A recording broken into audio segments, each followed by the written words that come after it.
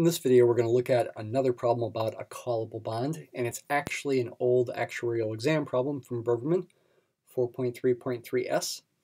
We will be finding the actual annual yield rate that an investor earns on a callable bond that the investor buys in such a way as to guarantee a minimal desired annual yield rate, but the actual yield rate will be higher. So we've got a 1,000 par value bond, pays annual coupons of 80, redeemable at par in 30 years, but callable, redeemable, according to the desires of the borrower, anytime at the end of the 10th year at 1,050.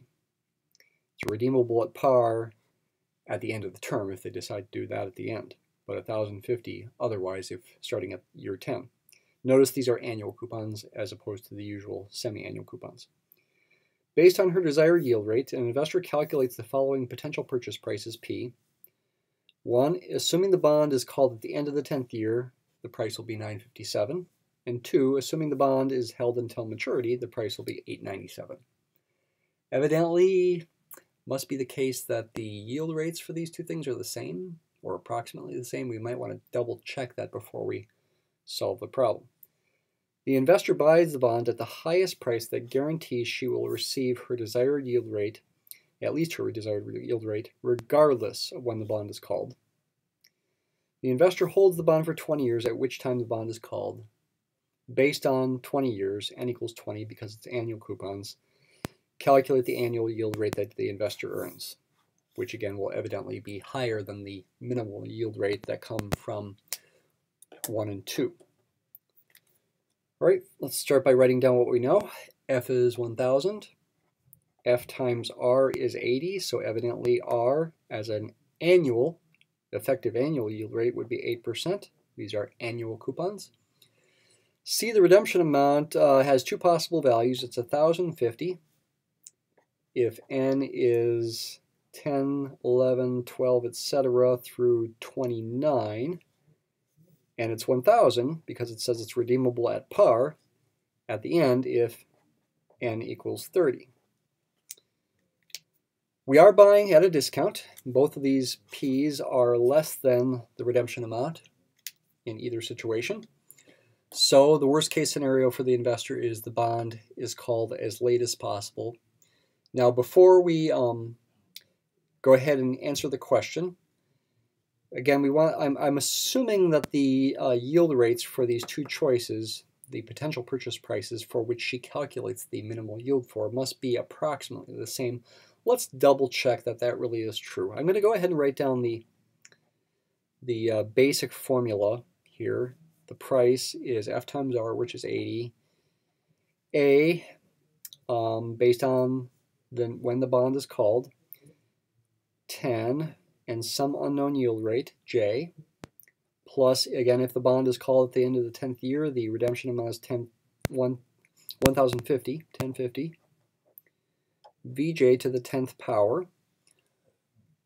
Didn't have to write that equation down, but just to help me in thinking about what to plug into my financial functions in the calculator, I'll go ahead and do that to calculate the yield rate. So let's see, n is 10 here, plug in 10 for n. 957 is outgoing money. 957, put a negative sign there. Put that in for PV. The 80 and the 1,050 is incoming money for you, the investor. 80 should go into PMT as a positive quantity, and 1,050 should go into FV as a positive quantity.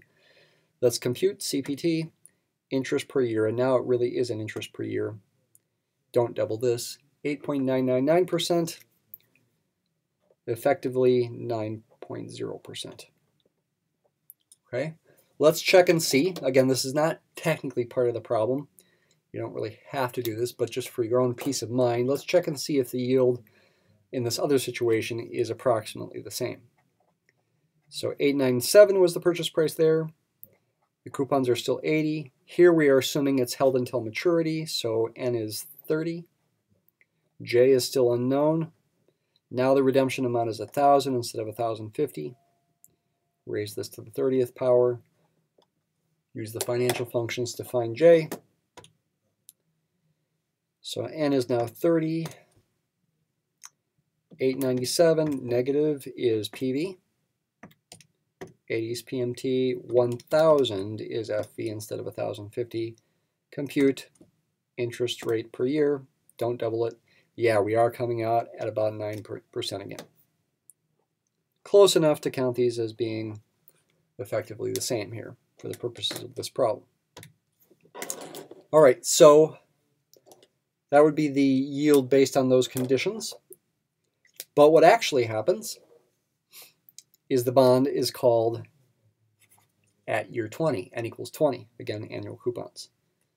So we're assuming she buys the bond at the highest price that guarantees she's going to get her at least her desired yield of 9%, meaning we want to assume she buys the bond for $8.97. That's the highest price that's going to guarantee a return of 9% no matter when the bond is called. If the bond is called some other time, the actual yield is going to be higher. What is the yield if the bond is called at time 20? Again, it's not necessary to write this kind of equation, but if it helps you think about it, and for one thing, be careful that the redemption amount is 1,050 and that n is 20, go ahead and do it. So now when I use the financial function on the calculator, this should be the final answer to the problem, and it should be bigger than 9%. So now n is 20. 897 negative is PV. 80 is PMT. 1050 is FV. Compute interest per year. Yes, it is higher than 9%. It's 9.243%. And that is the correct answer. Okay, and again, this was an old exam problem. So you could have saved yourself time by just doing this thing at the end, realizing she should pay $8.97, and just assuming, based on what 1 and 2 say and based on this sentence, that the yield in these two cases is the same, effectively. But I thought it would be good to double check that, and I suppose if you've got time on the exam, you might want to double check it too, just to feel more sure about what it really means.